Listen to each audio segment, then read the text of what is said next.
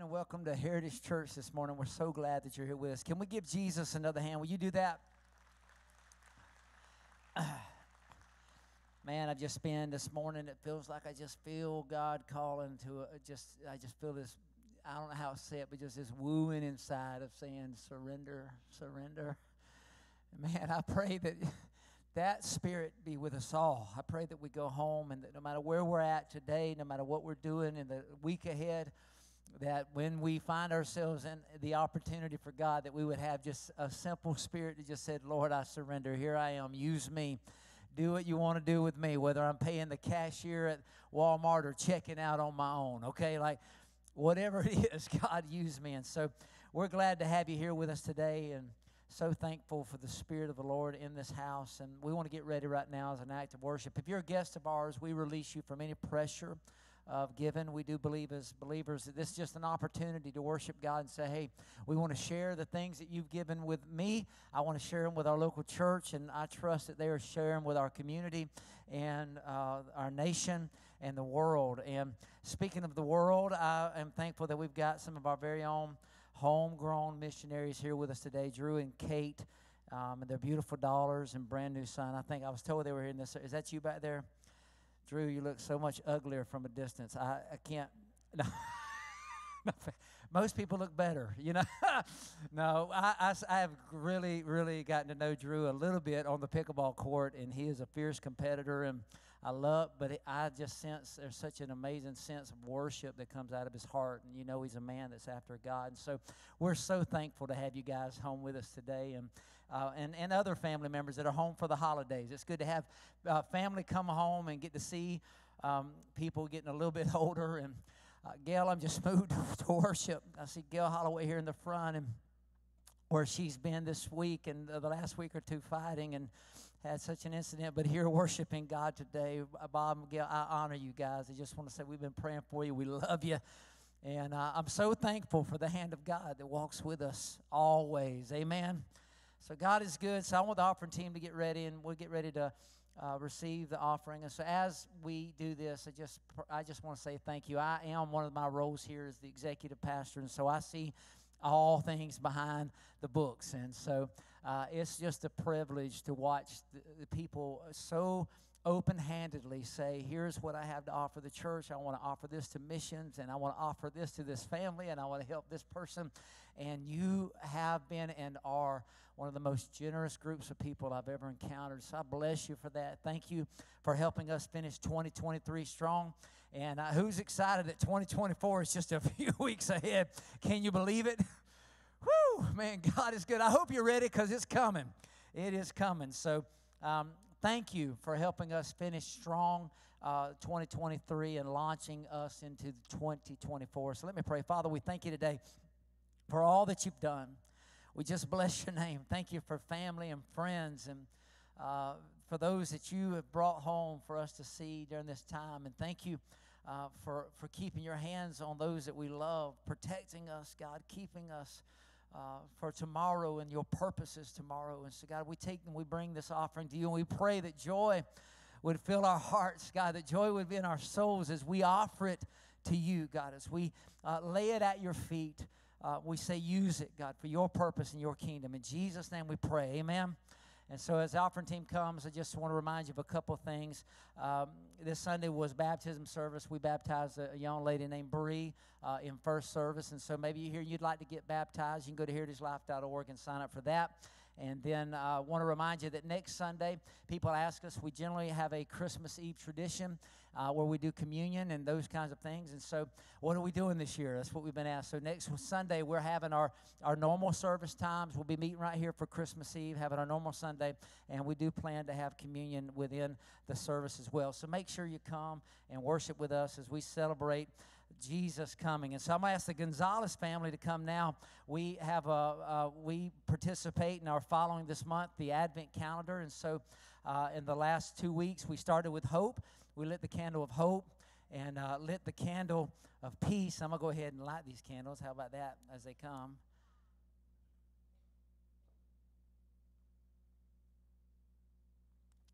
Thank you, guys. Good to see you, brother.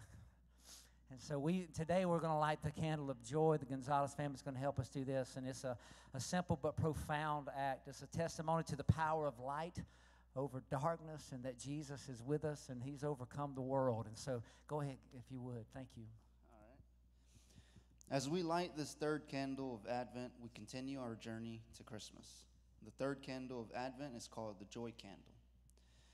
As we anticipate Christmas, let us remember the good news of great joy that is found in Jesus, our Redeemer. The word of the Lord as prophesied by Jeremiah. I will turn their mourning into gladness. I will give them comfort and joy instead of sorrow.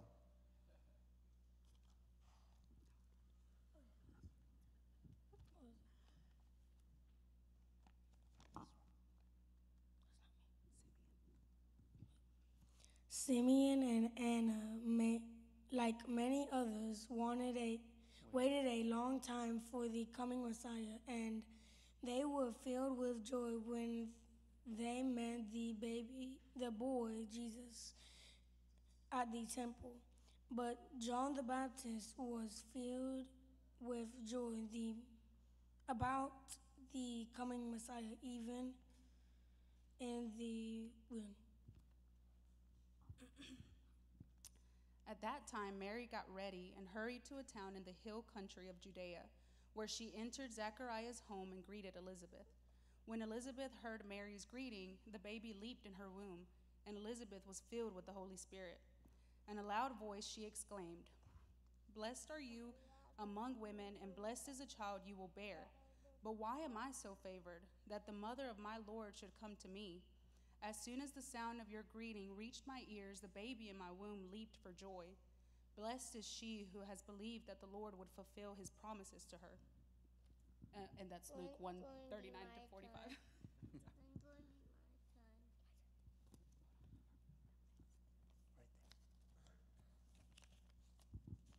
And when Jesus was born, the angel declared that it was cause for great joy.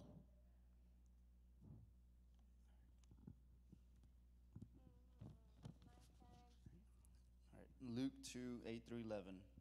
And there were shepherds living out in the fields nearby, keeping watch over their flocks at night. An angel of the Lord appeared to them, and the glory of the Lord shone around them, and they were terrified. But the angel said to them, "Do not be afraid. I bring you good news that will cause great joy for all the people. Today in the town of David, a Savior has been born to you. He is the Messiah, the Lord."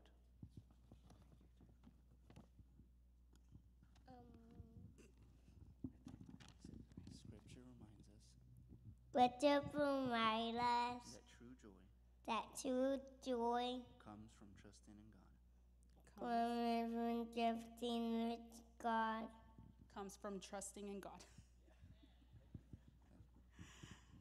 All right.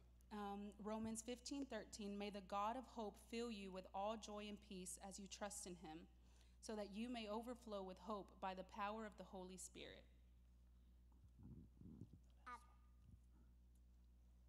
Jesus Christ is the true source of our hope, peace, and joy in this season and for eternity. Amen. Give it up from the Gonzalez family again. Thank you guys so much. Yeah, light the candle. Let's light it. I love our families. Thank y'all. Thank you very much. Yeah, go ahead. One more time. I read where in some traditions that the third candle can be, they'll change it to the color purple or pink as signifying joy. And so I wore me a kind of a purplish pink shirt. Anybody see that? Kelly told me when I got up and put it on this morning, she said, "You don't match." I said, "I do today, ma'am." You don't tell me what to do around this house. We're like in the third Advent, okay? So I love this. This is not something, the Advent candle is not something I grew up with, but I've experienced here at Heritage, and so I love what it actually teaches and does, involves our families and brings us together. And so what a time-honored tradition of the church to be able to another way point toward Christ, amen, and the joy of the Lord. And so this morning, I'll just go ahead and tell you, they've actually preached my message. They got almost all my verses. I got one or two. You're probably going to hear some of them again. So if you had to go, you could leave. I mean, I'll try not to be upset, okay? But if you need to go, I'll just high five you, give you a little air five and say, bless you. I know you want to beat the folks at the restaurant. It's all right. So, but today I just want to share for a few minutes, as I was getting ready this week, we moved to Durham and we're enjoying it, loving it. It's been different. It's a different kind of quiet, but one morning I was getting ready, and I heard the train blowing, And I don't know, if it was blowing at 5 a.m., a person could get tempted as to, hey, how many times you want to blow that horn? People are trying to sleep, So, but I was thinking about that, and I was like, man, a person could really get aggravated with that. But then I got to thinking, I looked at Kelly, I said, what if you was a little girl and you'd saved all year, and you'd run down to the local general store, back in the 1900s, and you ordered you a little dress, and they sent word, that the train is nothing more than the internet. Okay? It was your way to the outside world, things coming in, things going out, and you saved up your money, and you ordered that dress, and then one day you heard that train blowing. You couldn't tell me. You'd get dressed so quick and run down to that depot. Did it come? You'd go to that general store. Did it arrive? Did it arrive? And then I got to thinking about, a time in the 1900s when you could order a house. Anybody ever heard about that? You could order a house from a Sears and Roebuck catalog, right? You could buy chewing gum, flour, BB gun, rifle, house. Man, like what all do they offer? But you could order a house, and look at this beautiful house. The average house would cost you like $1,000 to $1,500, and look at that. That's what we'd call a city slicker. That's a city slicker house coming in right here in our neighborhood where there's a bunch of log cabins. If you were that guy that had ordered this house, and all your buddies would be like, oh, you think you're better than us, huh? I mean, you're too good to live in a log cabin. And so they would send you the shingles, the doorknobs, the windows, the flooring. And what would happen is, that they would send it, and when it got there, you'd come and you'd run up to you could hear way off in the distance. Imagine one day you've ordered your house, you've been waiting for months, and then you start to think, man, when's it coming? And listen, can you hear the same? I hear that train a-coming, right, coming around. That's where that song, I have no idea where that song came from. But anyway, can you imagine you're out in the field or you're working and you hear the train and you hear that sound and you immediately think, man, this thing I've been waiting on, I've been anticipating, it's almost here. And so you try to beat it down to the depot, and when you got down there, sure enough, they said, yes, it's arrived. And so they'd walk you over to this railroad car, and it would be locked with a special lock, and it had a wax seal around it to let everybody know that this is not to be opened by anybody but the particular owner. And you got to go over there and break that seal and open up that door, and there was all the lumber. You were now a homeowner. Somebody came up to me after first service and said, but somebody had to put it together. It just ain't playing a game of pickup sticks, but imagine that your house came like that, and the excitement that you would get from that good news, and what it would be like to think in terms of, man, I've got something coming, and then imagine you're sitting in the neighborhood, your little kid, you're outside playing, and you hear that sound. What is that? Anybody know? Woo! Man, son, you hear that sound, it's like ice cream is coming. Where's Bruce Owen? He's got to get ice cream every Friday. I missed him. He's in first service. But, ice cream's coming. Anybody remember running to the house and saying, Mama, the ice cream truck. And, and say, you got enough money? And hey, can I? And I thought, as a kid, man, the ice cream truck's probably going 100 miles an hour. We got to catch him. I didn't know he was driving like under a half a mile an hour, because he was giving all the little kids time to wear Mama and Daddy out. You ever been a mom and daddy and the kids sitting there, can I have some candy? Right? That's what the ice cream truck did to people, but that's, man, I love that sound. What a powerful sound, right? And then, you're sitting at school. This is for me. This is my sound. I don't know what it sounds like today because it's been about 30 years. But anyway, sitting in school all day and just thinking, man, when will this be over? Oh. Anybody know what I'm talking about? That's the alarm. School's over. Now, they probably modernized that thing into some kind of beeping noise now. I don't even know. Do they even sound the alarm? People just leave when they want to. I don't know how it works, but it was an exciting sound. And then you got home, and about 7 o'clock at night, and then that phone. Anybody remember that sound? That phone, that old rotary phone, the old click, click, click, click, click, click, click, and then had a 30-foot cord. You could go all the way upstairs if you had an upstairs, and go into the bathroom and down in the secret cubby. And what you doing?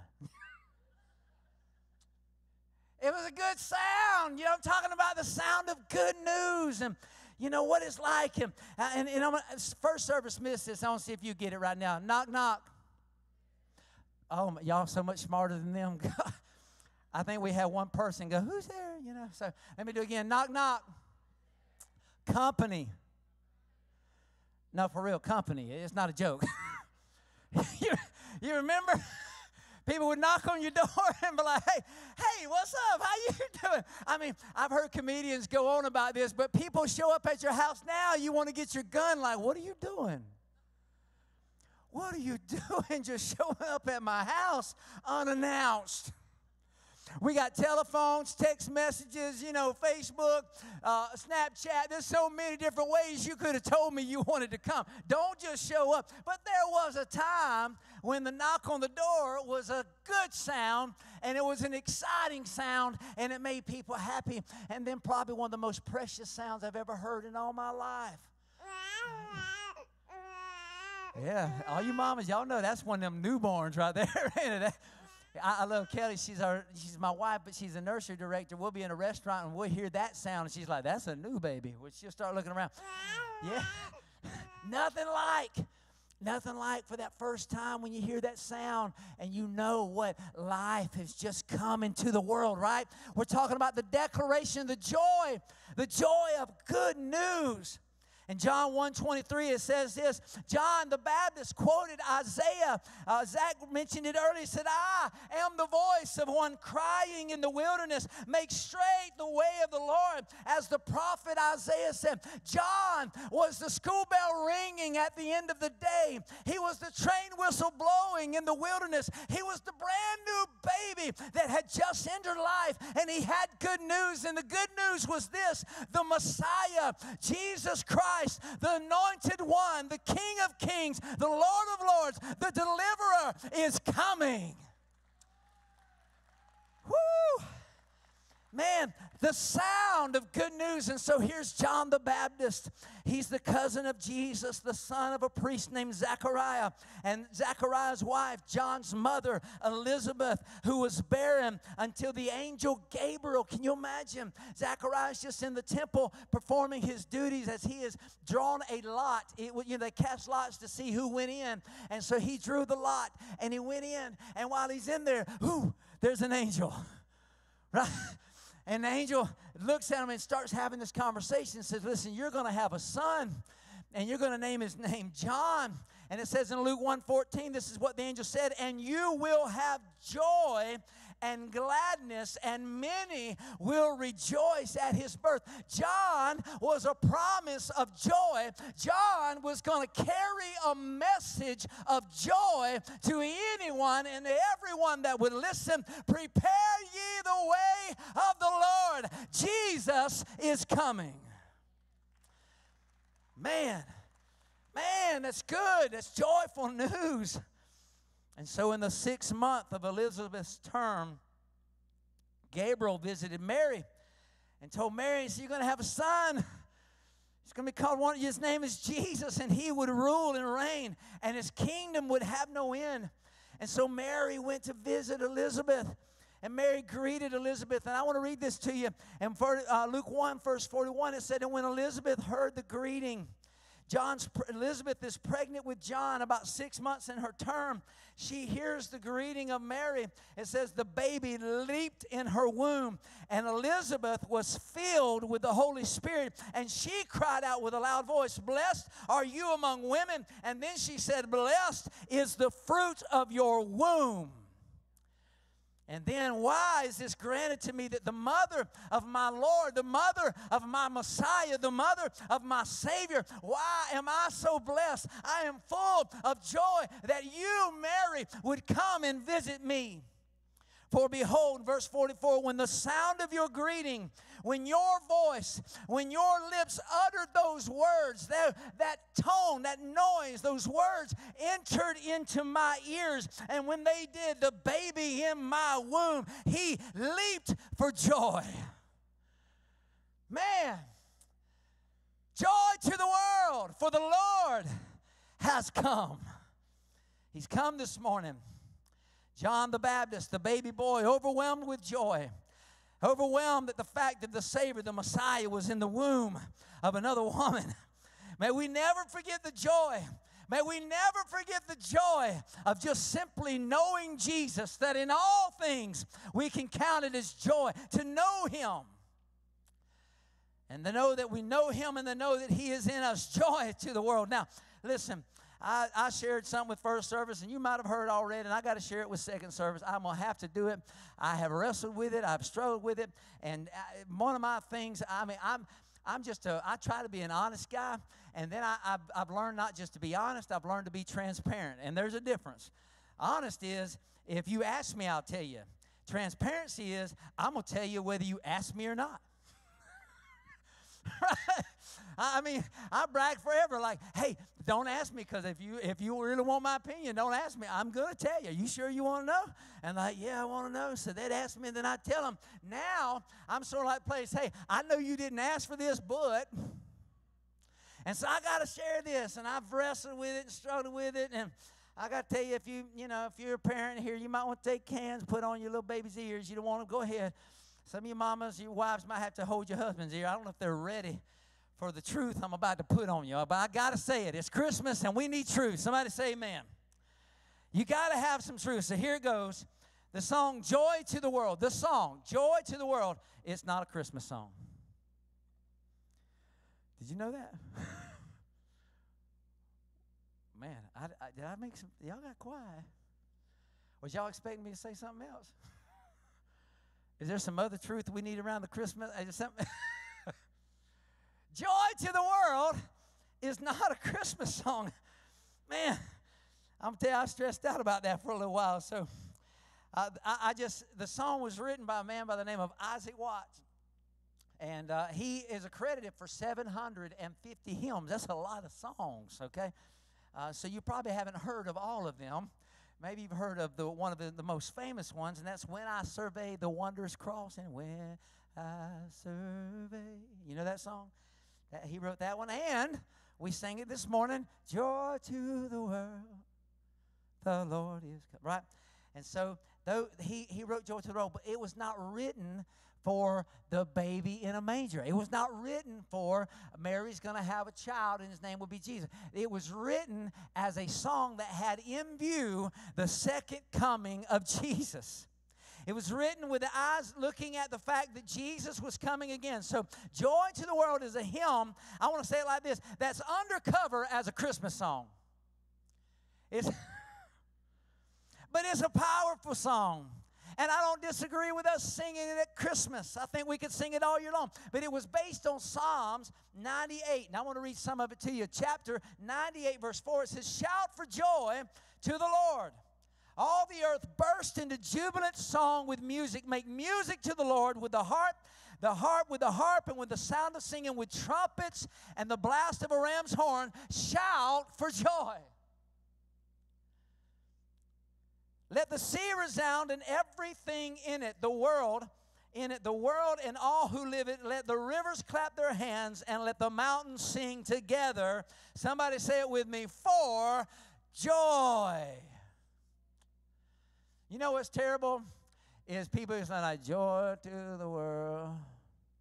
You ever met somebody like that? Have you ever heard this? I'm a Christian. I'm like, well, tell somebody. Man, you know what? I believe that the joy of the Lord is contagious. I believe it's infectious. I believe that when you have the joy of the Lord, I believe that when you know Him, that you know who holds your tomorrow, that there's something inside of you that people actually want. There's something inside of you that people want to be close to. They want to talk to you. They say, hey, come here. You're drawing people like Mama's pecan pie. It's a good odor. Like, come to me, right? And that is what God wants us to walk in, the joy of the Lord. So, joy to the world, the Lord is God. Come on. Let receive her King. One more time. Let every heart prepare Him room and heaven. Come on. And heaven. Yeah, go ahead and give yourself a hand, will you? So today I'm preaching the great news, the great tidings of great joy that Jesus came and He was born and laid in a manger, right? He grew up. He became the appropriation for our sins. He died. He was crucified on a tree. He went down into death and hell, defeated grave and defeated sin, and then came out and resurrected and sits on the right hand of the Father. And one day He is going to return again to get His bride. Joy to the world. Hey, we can go home now. That's good. That was good. So let's sing joy to the world in January, February, March, April, May, June, July, August, September, October, November, and I guess we'll sing it in December too. You know what I'm saying? Like, why not? Why not?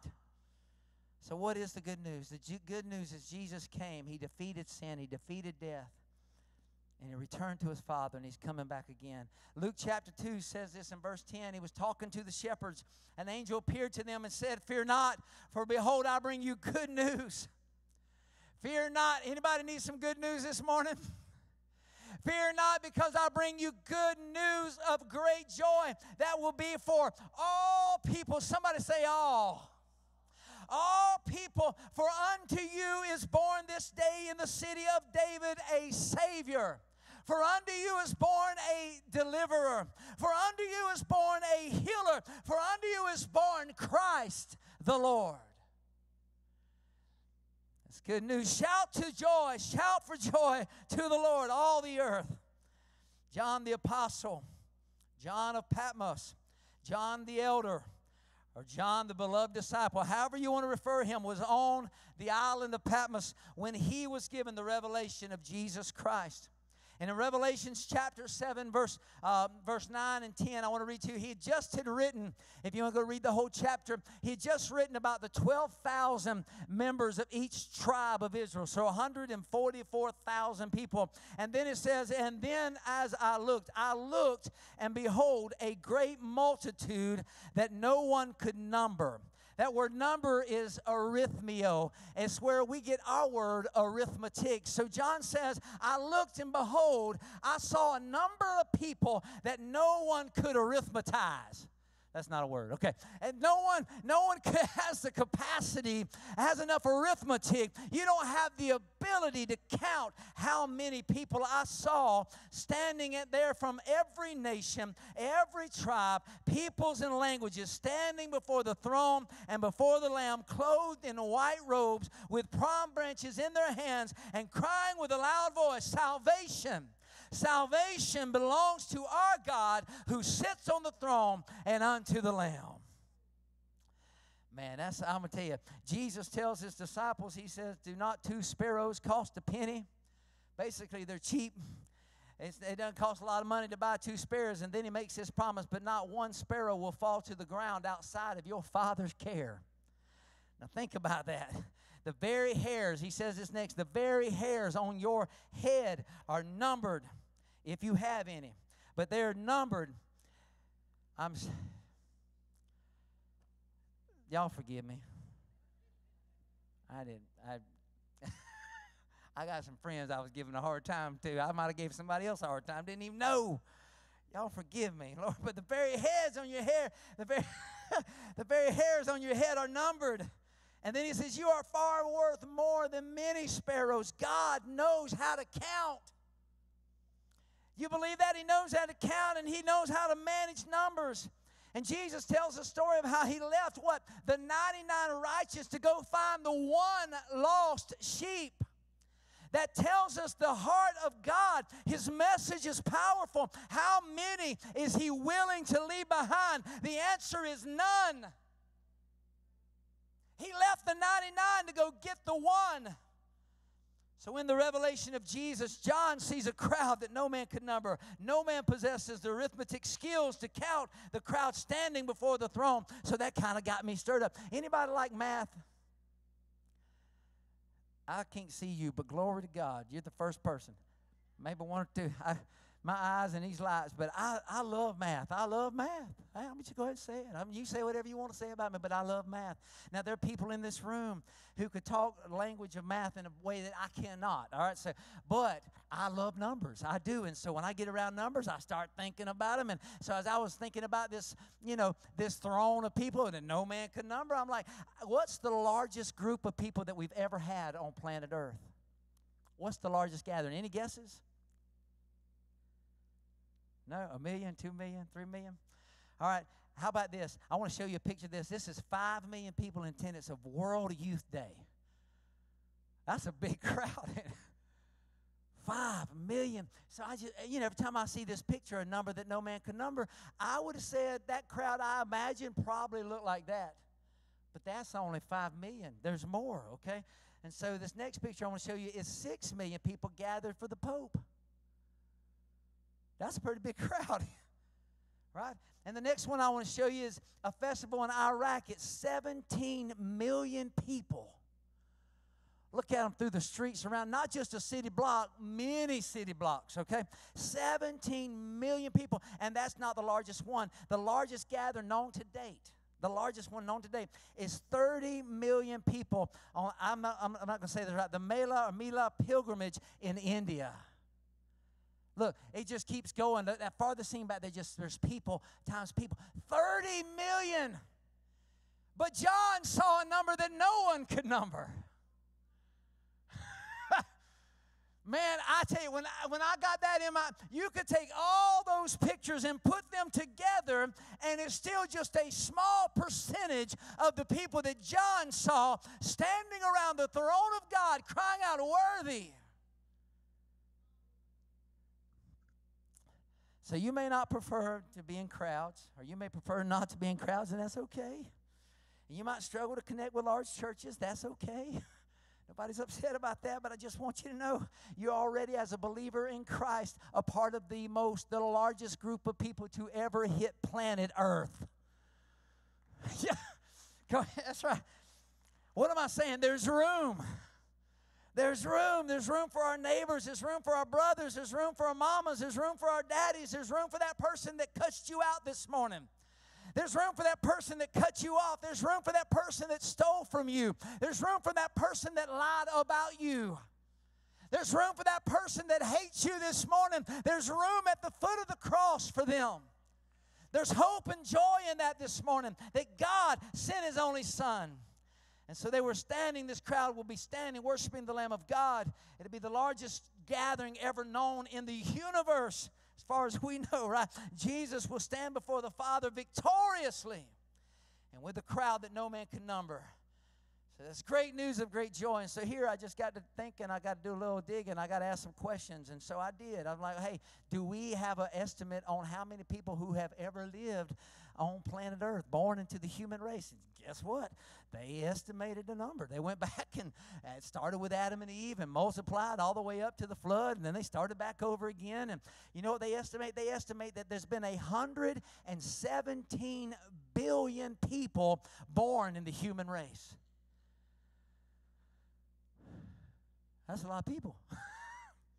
A lot of people. And this is a study done in 2021. And that same year, they estimated there were 7.88 billion people on the planet.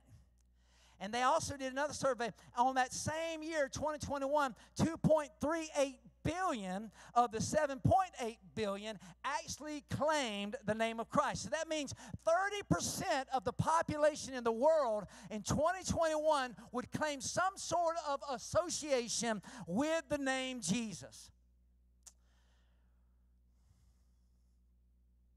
And if averages are true, then we could say out of the 117 billion that have been born from the beginning, that really about 35 billion of them name the name of Christ. And possibly the number standing around the throne at 2021 would have been 35 billion compared to the largest one we've ever had on earth, 30 million.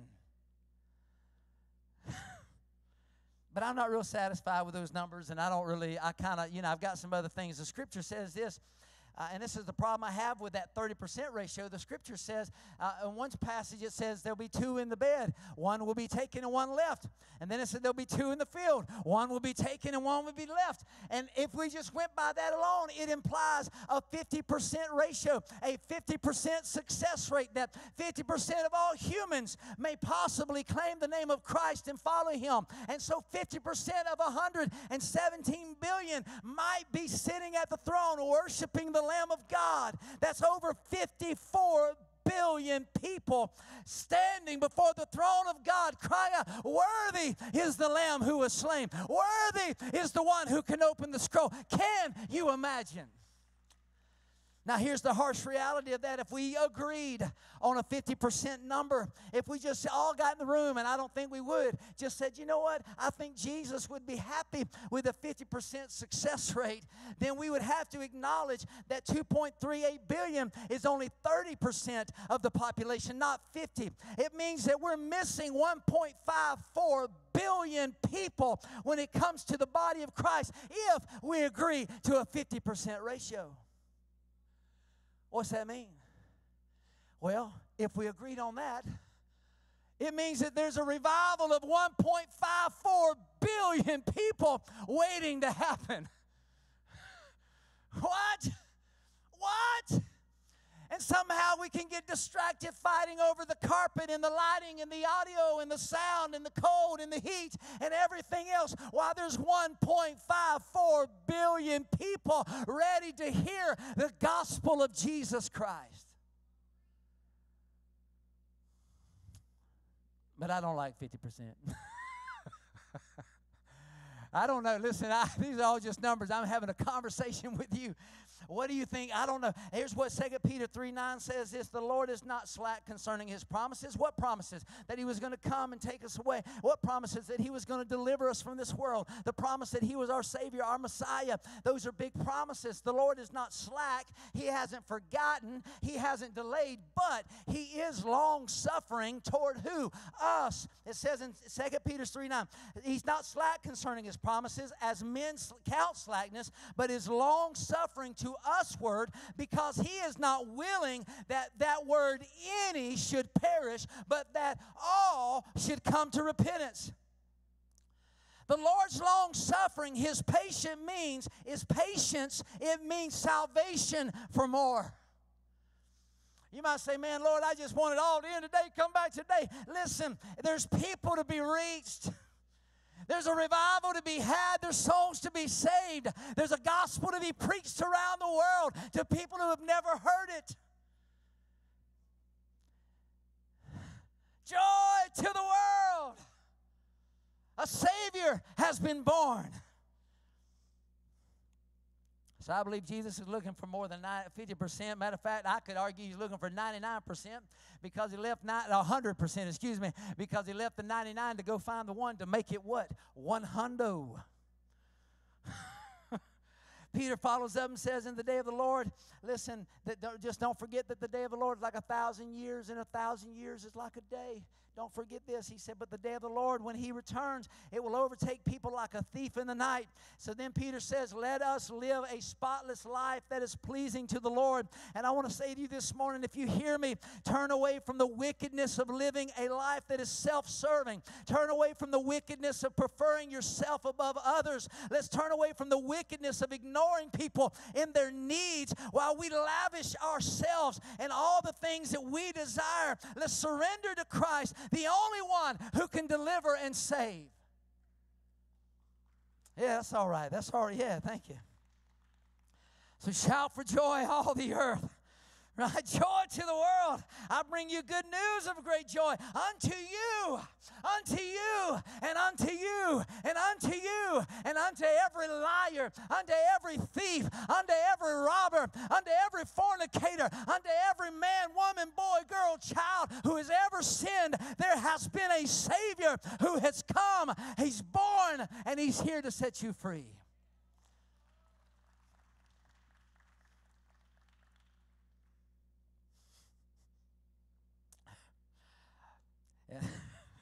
Revelation 5. I'm going to close in just a minute. I'll be transitioning, and we're going to end the service in worship. I saw a mighty angel proclaiming in a loud voice, who is worthy to break the seals, in Revelation 5:2, and open the scroll. But no one in heaven or on earth or under the earth could open the scroll or even look inside. And then he says, John wept. Listen, the promise of a Savior in a manger that came, that we're celebrating this week, the joy of that Savior. Why is there joy in that? Because we're skipping a few chapters, right? Let's go to the end and look at the end. And this is the result that we're going to be a part of, right? He said, I saw that John wept. He said, because no one was found worthy to open the scroll or look inside. And then it said, then one of the elders said to me, do not weep. And then he points, I believe he pointed and said, see, the Lion of the tribe of Judah, right? The root of David, he has triumphant, right? He has won the battle. He has been able to open the scroll and its 7 seals. And then it says in verse 6, I saw a lamb looking as if it had been slain, standing at the center of the throne, encircled by the 4 living creatures and the elders. The lamb had 7 horns and 7 eyes, which are the 7 spirits of God sent out into all the earth. And then verse 7, he says, he went and he took the scroll from the right hand of him who sat on the throne. And when he had taken it, the 4 living creatures and 24 elders fell down before the Lamb. Each one had a harp, and they were holding golden bowls full of incense, which are the prayers of God's people. Verse 9, and they sang a new song, saying, you are worthy to take the scroll and to open its seals, because you were slain, and with your blood you purchased for God persons from every tribe and every language and people from every nation. You have made them to be a kingdom and priests to serve our God, and they will reign on the earth. Somebody say amen, right? And then we continue in verse 11. He said, then I looked and I heard the voice of many angels. Listen, there's not just going to be a number that no man could number. If it's 54 billion, if it's 100 billion, if it's 116 billion, I don't know how many will be standing around the throne of God. But we will not be the only ones standing there, right? There's angels. It says angels were gathered around, circled around. It said thousands upon thousands and 10,000s times 10,000s. And they encircled the throne and the living creatures and the elders, and in a loud voice they were saying, worthy is the Lamb who was slain to receive power and wealth and wisdom and strength and honor and glory and praise. In verse 13 he said, then I heard every creature in heaven and on earth and under the earth and on the sea and all that's in them saying to him who sits on the throne and to the Lamb be praise and honor and glory and power forever and ever. Amen. Somebody say joy to the world. Joy to the world. Jesus came. He came, listen, he came to the earth as a baby in a manger. He defeated sin, defeated death, and was crucified. And he resurrected and now sits at the right hand of the Father, and he's coming back again. He's coming. I want to challenge you as you sing this song, you hear this song, Joy to the World.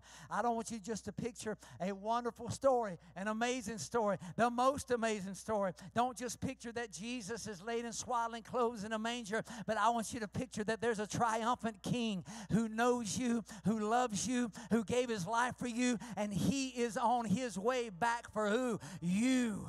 And so when you sing joy to the world, there's joy in your soul because you know there's room at the cross. There's room for you today. Salvation belongs to the Lord. Yeah, thank you, Tricia.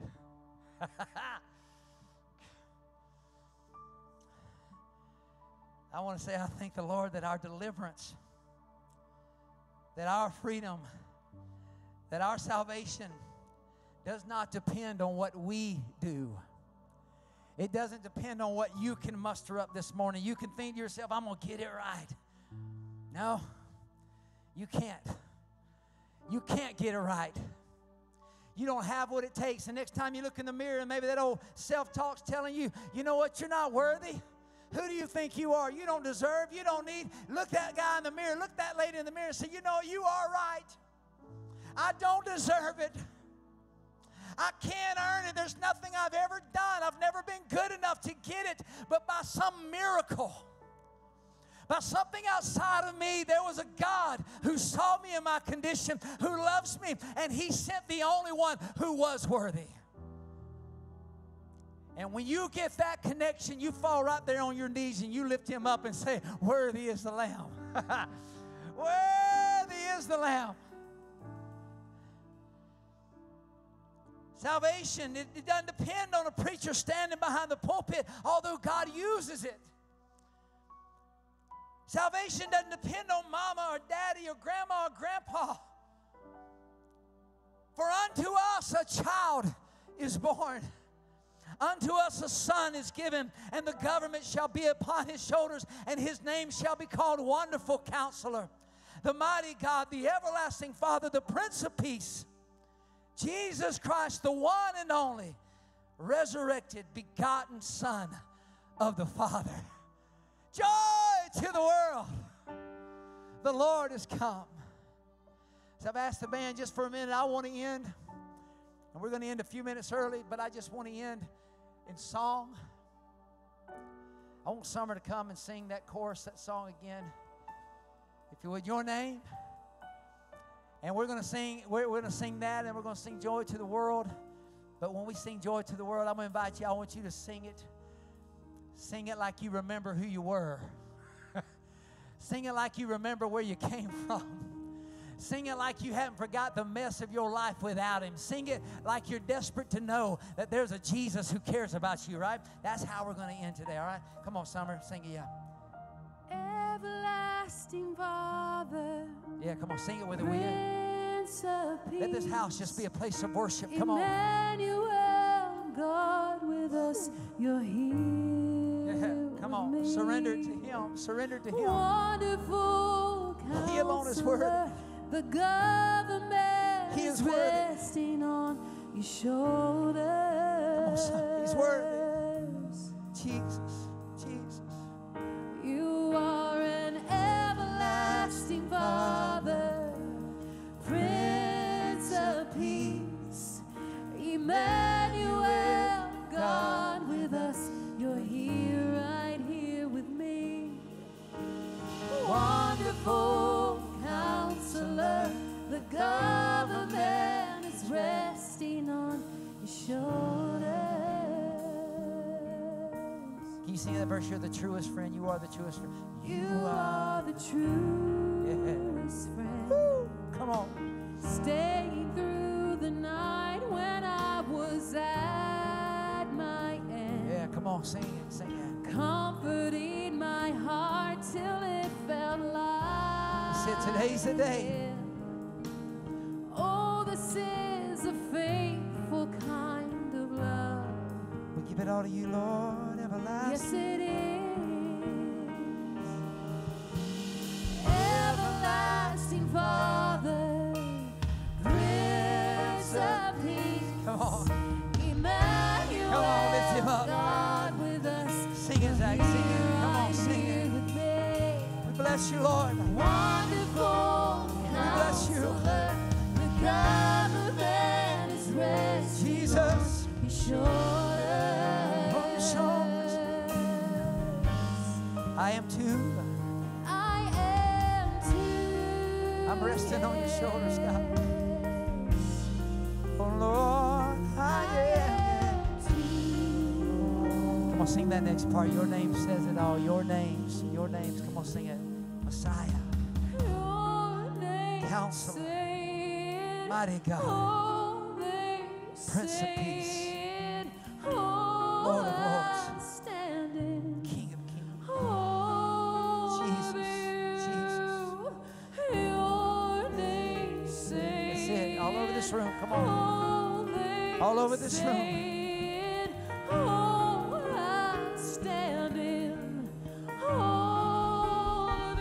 It's your voice, your name. Jesus. Oh, your name. Oh, yes. Deliverer. You're the deliverer. Your name. Go ahead and worship him. Worship him from your heart and your soul. He alone is worthy.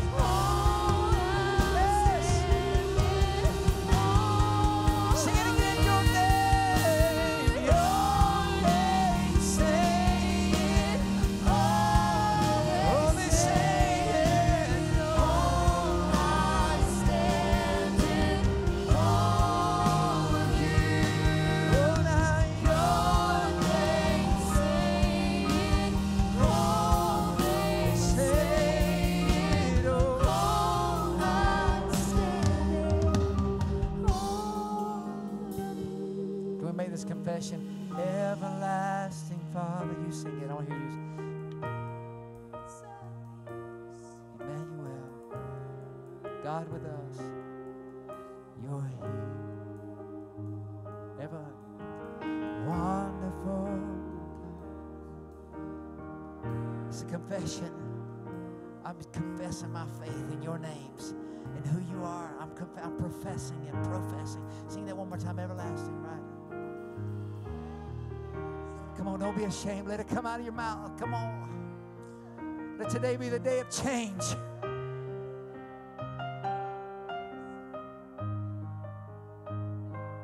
Wonderful, wonderful.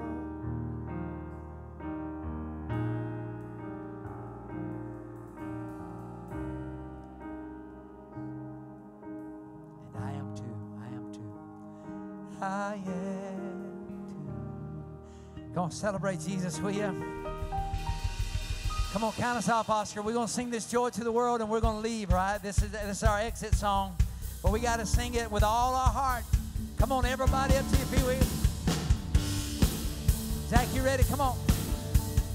Joy.